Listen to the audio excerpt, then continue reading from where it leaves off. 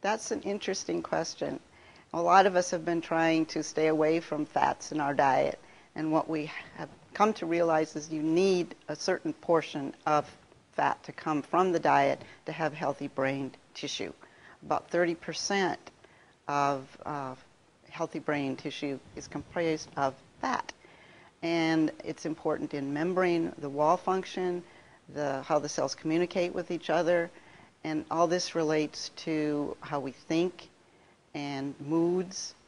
What's been interesting is there have been some studies going on for patients with clinical depression, schizophrenia, and some of the neurological diseases as well.